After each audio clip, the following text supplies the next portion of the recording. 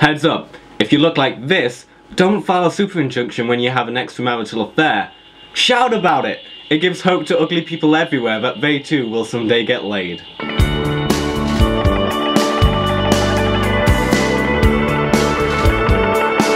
So, the royal wedding's been all over the news for the past week or so, with the Independent having some minimalistic artwork. So, David, what do you think to this? I mean, it looks like a 5-year-old slapped some lines on a page, possibly. Not a fan of the minimalistic? No, it's very minimal. Yeah. So, we've also got Private Eye doing a wedding special. Quite a good issue, check it out. So, also, what do you think to the wedding in general? She was fit. She was fit. This morning we woke to news that Osama bin Laden has in fact now been killed by American forces, so it's 10 years since the September 11th attacks. So about time really, what do you think? It's about time that the American forces actually did something worthwhile, and... So you don't think the war in Afghanistan up to this point has been worthwhile? I didn't get the war. You don't get it? No. Bin Laden had a $25 million price tag on his head. I mean, what kind of ridiculous designer turban must he have been wearing? Ralph Lauren. Okay. Ralph Lauren. What? Because we've kind of forgotten about Libya, haven't we? Yes, yeah. Yes. We've forgotten about everything else. We're in the midst of everything else. Do you know any jokes about Libya?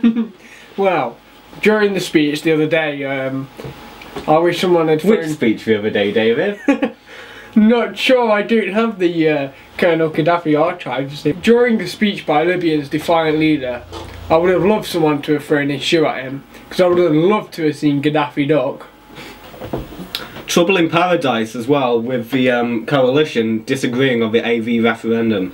So, what are your views on the AV referendum? Which way do you think it should go?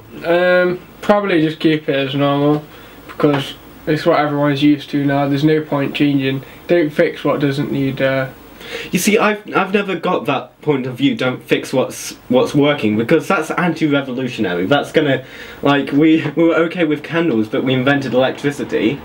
Would you rather us have candles to see by? I get what you mean. However, you think it could cause some problems? Yeah, not everything needs changing. Like obviously candles, if light's better, but they could put a trial place in the local elections. Yeah. So you're saying that maybe we should do it locally? Try the local, and then if people are happy with it, so on the ballot paper, did you like the system today? Please sign yes or no at the bottom. Something like that. I'm tempted to persuade people to vote yes on AV simply because the Conservative Party is being so patronising about it. They're saying that it's too complicated of a system for people to understand, and that's why you shouldn't vote for it. And that pisses me off. That really pisses me off. Because it's such a simple system, we try and make it so confusing. What do you think? Have you seen any of the Conservative propaganda on this? No. As well as, for the cost of it, they're showing you pictures of children dying and saying, literally showing you pictures of children dying and saying, the money spent on this could be spent saving lives.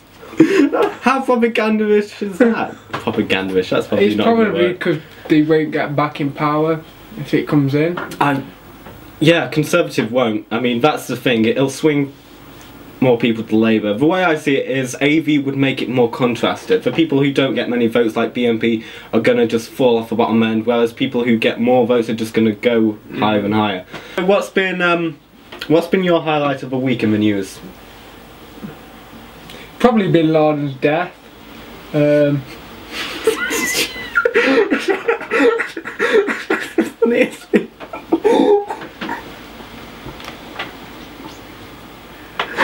And me, girlfriend.